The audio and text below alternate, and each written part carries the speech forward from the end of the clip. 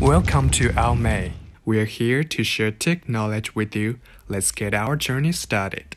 Today we're going to talk about how to move Windows 10 to a new computer with dissimilar hardware. We have two parts in this video.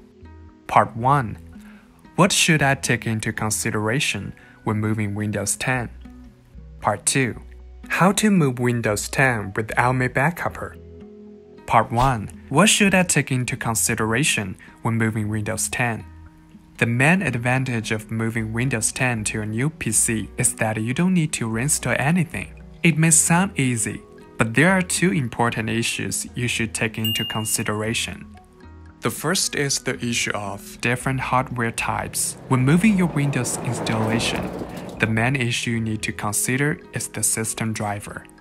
If the computers don't have identical hardware, you will encounter a move hard drive to new computer in Windows 10 won't boot error due to driver incompatibility.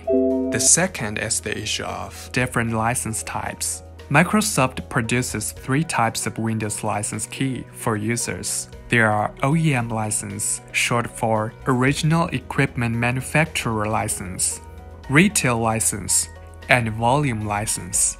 If your license is OEM, you should know Microsoft doesn't allow you to move OEM copies of Windows to another computer.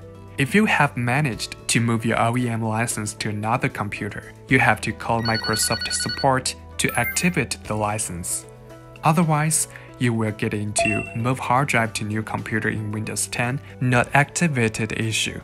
If your license is retail or volume, Windows will automatically activate when you connect your new system to the internet. You should know that Microsoft only allows you to transfer your license once. So if you have transferred your license before, you will need to purchase a new license key from Microsoft. Part 2. How to move Windows 10 with AOMEI Backuper. There's a powerful third-party software. You can Google AOMEI Backuper, download and install it. With it, you can move Windows 10 to another hard drive without experiencing hardware or license issues. Next, I'm going to show you how to move Windows 10 to your new computer. The whole process is back up your Windows 10 in old computer and restore it to your new one. Let's get into the interface of AOMEI Backuper. The first step is backup. Here, if you want to move the system, you need to choose System Backup. Or if you want to move the whole disk, then choose Disk Backup. I'm going to move the whole disk as an example. First, we connect an external hard drive to your computer. Here we add the source disk you want to backup, and choose your external hard drive to start the backup. Click Start Backup and wait until the process completed. Now we finished the first step. The second step is Restore. If your new computer can't boot normally, you should create a bootable media on your old computer to boot your new one.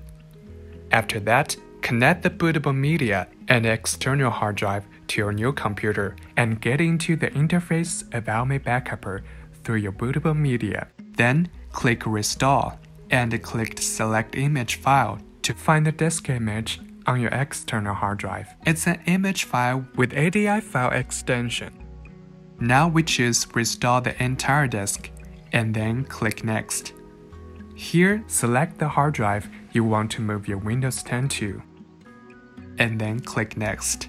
In the Operation Summary window, take a Universal Restore to ensure secure boot if your new computer has different hardware. Here you can see Edit Partitions. You can click Edit Partitions to edit the size of partitions on the destination disk. And you can take SSD alignment if the storage device on the new computer is an SSD. You should enable this function to increase the read and write speeds of the SSD. Then, click Start Restore to restore Windows 10 to new computer. Now we just need to wait until the process is completed 100%. Now we successfully moved it. Go and boot your new computer to see if it can boot normally. With the help of AOMEI Backuper, you can easily move Windows 10 to new computer. Even the computer has different hardware and different license types. After the dissimilar hardware restore completed, to boot from the restored PC, You need to remove the bootable media and then restart your computer. Please note that if the restored PC contains more than one boot device, you may need to change the boot sequence in BIOS. Want to know more about AOMEI? Looking for more tech knowledge? Just subscribe us and leave comments. We are here to help you with any questions.